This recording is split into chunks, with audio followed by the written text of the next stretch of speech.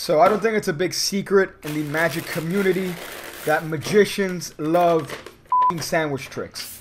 Almost to the point where it's gotten a little bit sexual. Sexual!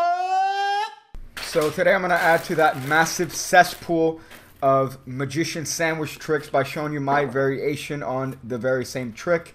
So for this one we're going to use this deck, and pretty much you guys know the deal. We're going to use 2 jokers. At this point I like to have my participants examine the jokers, make sure there's nothing weird about them, and they go right back on top of the card box. So for this we're also going to need a freely selected playing card. In this case is going to be the Ace of Diamonds.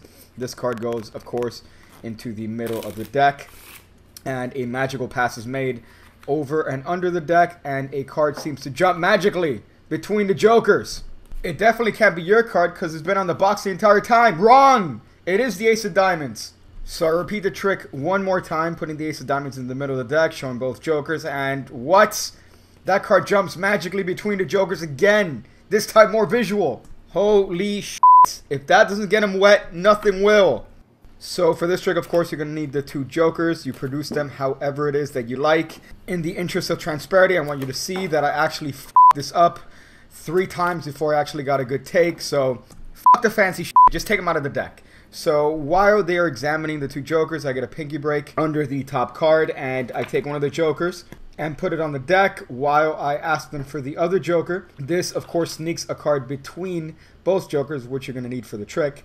Now, this gets squared up and put right back on the card box. That's my preferred method of loading a card between the 2 jokers, but there's also the standard method of having a 3-card break, lifting up all the cards, peeling off the card with your left hand, and that way you have the card snuck between the joker. Again, I like using my method because I'm better. So all pretty much you need to do is sneak a card between the jokers and put it on the card box. After this, you offer the cards for a spectator to pick one. In this case, we'll use the 9 of Hearts. This card gets control to the top via your favorite method of whatever Shinlin pass he came out with this week. In the interest of simplicity, I like to either use a couple of different controls. Most of the time I'll just do a double undercut straight to the top. That usually works well. Another method I like to use is a control from Tom Mullica, RIP my nigga. So for this we're going to have a pinky break the same way right above the card. For this example I'll use the 9 of Hearts. So for this one you are going to lift up all the cards above that break and do an overhand shuffle underneath that top packet. So what that does is that puts the 9 of Hearts on top of the deck.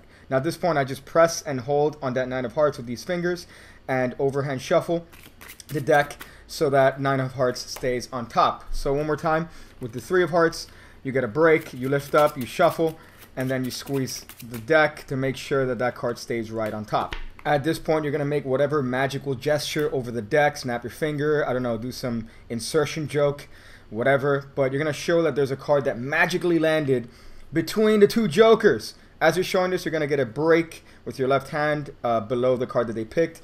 Now you're going to need a reason to put the cards on the left hand to establish the break. So I like to point at the box and say, what? The box has been there the entire time? No way! This gives a reason to put the cards on the left hand so you can actually pick up all 4 cards as 3 cards.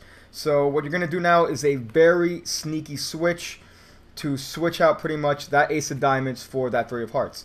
You're going to hold the cards in your right hand and peel the top card. You're going to revolve your right hand, showing the 3 of Hearts, which is not really the next card, but it seems like it. It's a very discrepant move. They're stupid, so they'll never figure that shit out. So, you show that 3 of Hearts.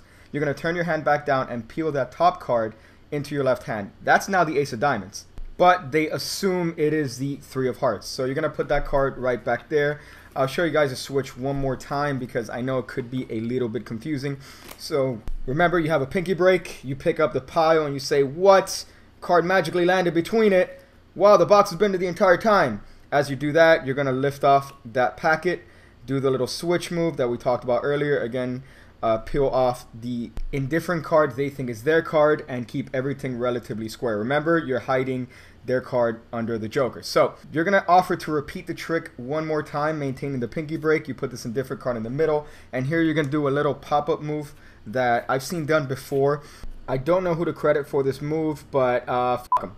So for this, you're going to hold the cards in your right hand, and you are going to use your middle finger to push out that bottom card. Now you can do this hard enough that the card actually propels out from underneath that bottom card, but you're only going to do it just enough to pop up the card from underneath that joker. So what you're going to be doing with your left hand is you're going to be pressing their selected card into the deck with your left forefinger, and you're also going to use your pinky underneath the deck to make sure that nothing pops up while you do that. So their card is in the middle, your pinky is down there, and you are going to use your right hand one more time and the middle finger underneath to pop that card into view as you square the deck in the left hand, and it looks pretty much like that card in the middle jumped through the deck and landed on top of the joker. So we'll repeat the sequence one more time. You show that card, you offer to repeat the trick by putting that card in the middle.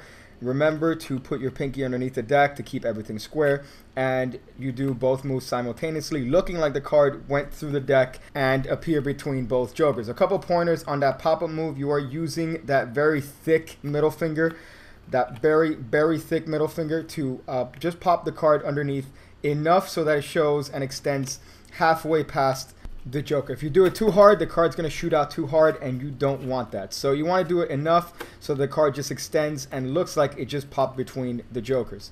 So when you combine this by squaring that card in, it looks like it goes through the deck and definitely gets all the ladies wet. Hope you enjoyed that trick. I'm going to go and drink my Burger King coffee that I got with the bag and hopefully not get diarrhea. When I see you again, when I see you again, when I see you again, when I see you again, when I see you again, when I see you again, when I see you again, when I see you again, when I see you again.